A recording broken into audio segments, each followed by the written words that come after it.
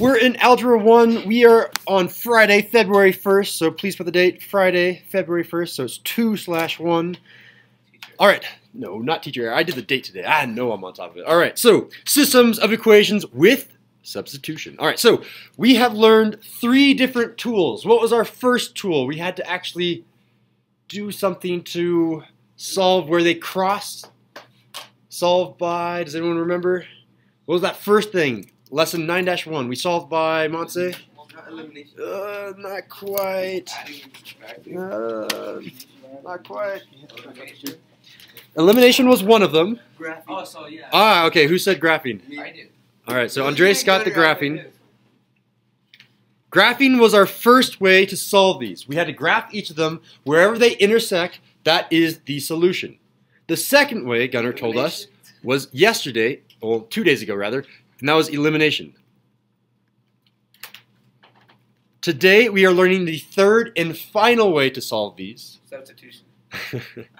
It is substitution, but I'm not gonna. Oh, I'll give it to you. Substitution. All right. So Gunnar and Andres have their card in. I said elimination. No, you did. You did. I said elimination. Julian, I believe you. What? So All right. Yeah. Turn in your card if you've participated today, and let other people participate before yourself. All right. So here is the procedure for substitution. These first 3 steps are different. The last 2 steps are always the same for substitution and elimination. With elimination, we eliminated and then we solved for y. With substitution, we're going to also do some different steps, but both of these end by plugging in whatever you find. Like if you get x is equal to 7, then you plug that back into an equation and then solve it again. All right, so coming back here. Isolate for one variable. Sometimes you'll get lucky. Sometimes one variable will already be isolated for you.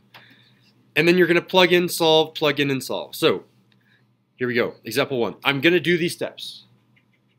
I'm going to isolate for one variable. Hey, this one is nice. It already did it for us.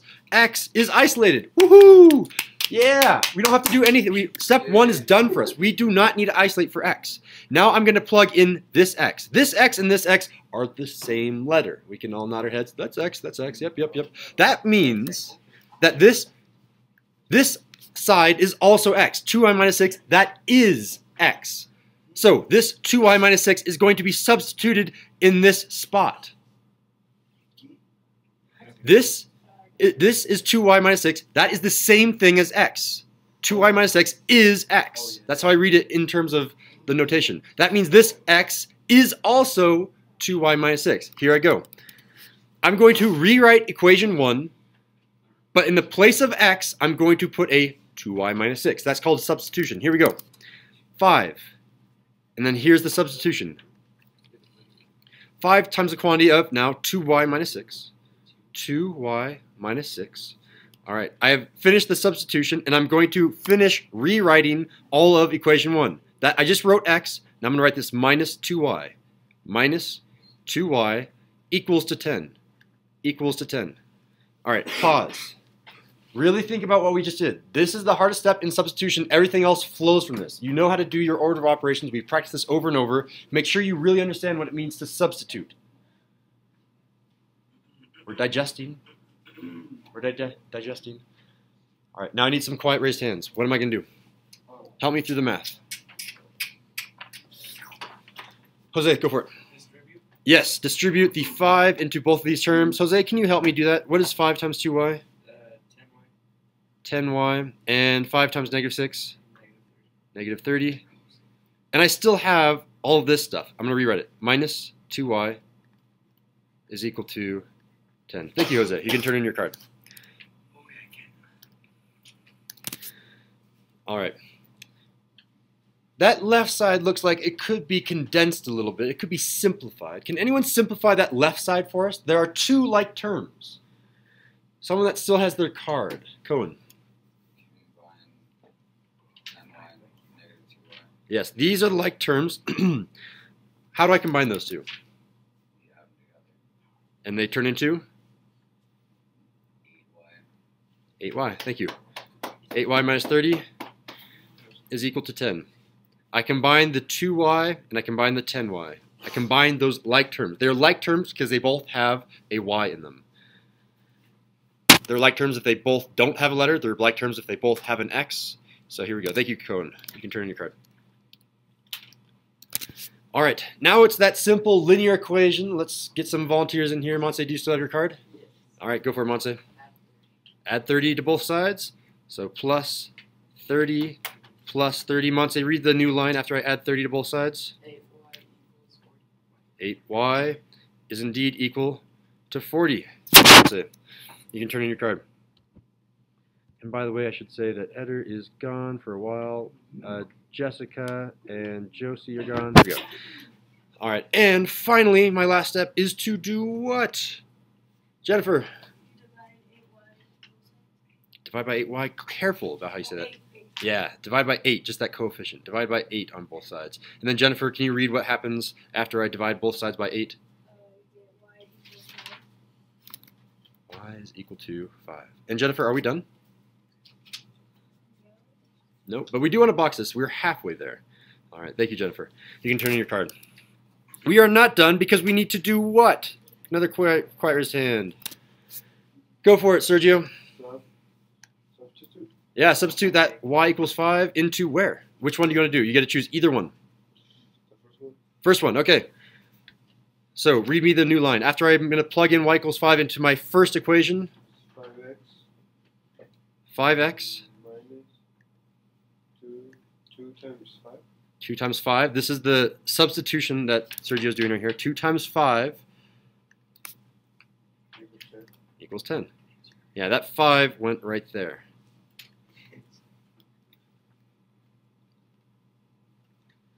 All right, Sergio, you can turn in your card. Who still has their card out there? I think almost every, oh. All right. All right, Fernando, do the next 2 steps for us.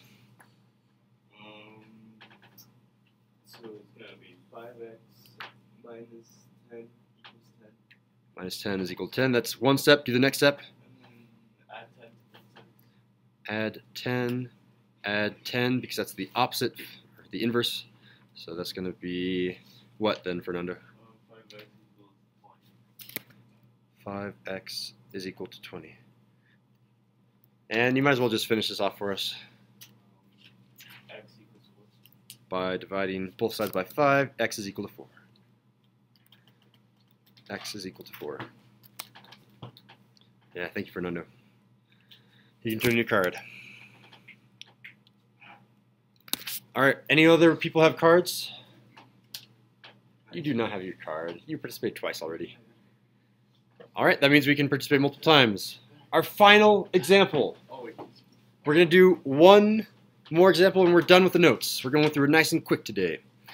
All right, everyone can participate multiple times. Everyone's card is in. If your card you still have, please do turn that in because it should have been turned in.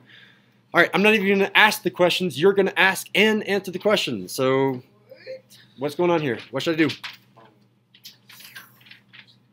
One person knows. 2 people know. 3 people know. 4 people know. Wait for one more hand. 4 people know. 5 people know. Jose. You have to plug in the 2x plus 14 into the y. That gets plugged in there. Okay, read me what goes on. 3x Oop, got something like there. 3x plus 4 parentheses 2x plus plus 14 14 and the parentheses equals 12. Thank you, Jose. Is there a question, Sergio? Could have been like 4x, 4y. 4x and 4y. What do you mean? Okay, like, could it be instead of 3x, 4y? I still 4x plus 3. 3x plus 3. You want to show me what you mean by writing up here? 4y.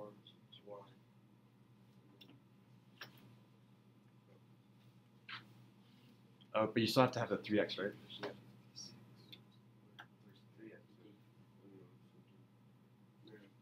Oh, I think you're seeing that it needs to be subbed into here, but you're just forgetting to write that 3x on the outside of it. Okay. No, that's good that you see what's going on. All Are you going to answer the next step? I'm going to wait for at least 5 hands. What's the next step? 1, 2, 3. 3 hands. 4 hands. 1 more hand. What am I going to do? You can participate as many times as you want. I need 1 more hand. 1 more hand. 1 more hand. 1 more hand. 1 more hand. All right. Gunnar, go for it. Okay, distribute. Distribute. Do that for me, please. Okay, 8x and 28. 8x Plus 28. plus, so 28 would be times 2, double again. So double and double. 28 times 2 is, there it is. And then don't forget the rest of the equation, Gunnar, what goes over here? 3x Plus that guy and equals 12. Thank you, Gunnar.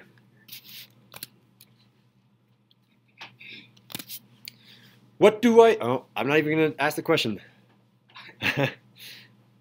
Cohen. Oh, you did this step last time, didn't you? Okay, but again, 3x and 8x are like terms, so that combines to 11x. Plus 56 equals 12. Equals 12. Yeah, thank you, Cohen. Oh, that was, I'll just give you another 30. Which one of these is 30? 30.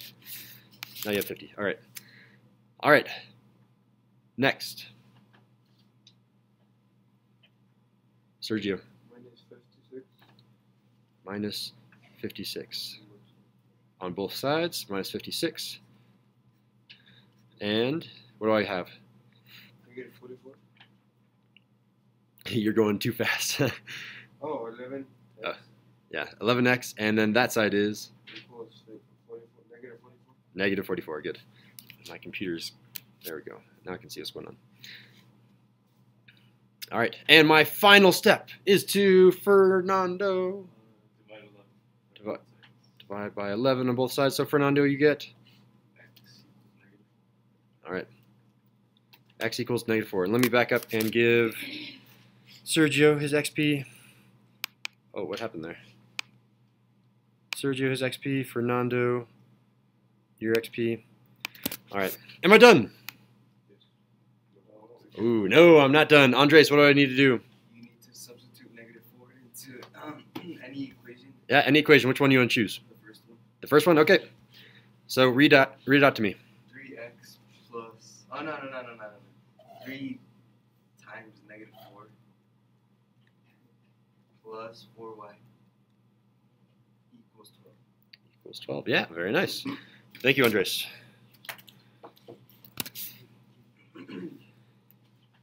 All right, I substituted my 4. I guess if we want to do arrows to see where this guy went, 4 went right there into our x. All right, next.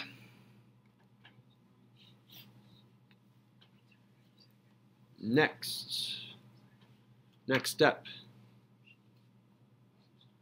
Go for it, Gunnar. Well, just multiply 3 times negative 4 and you get Negative 12, thank you. Gunnar's getting some XP. Good job. Next. Fernando. Plus 12 on both sides. Plus 12 on both sides. And what does that give us? 4y equals 24. Good. Thank you, Fernando. Next. Monse. You divide both sides by 4. And you get? You get y equals 6. Y equal 6. Am I done? Yes. Yes. Now I have an X and a Y. I am done. That is substitution in a nutshell.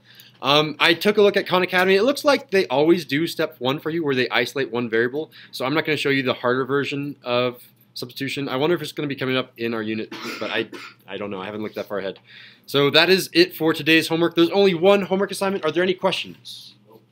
You guys did a good job. I'm going to give everyone 100 XP. Go ahead and write your summaries now. That concludes the notes.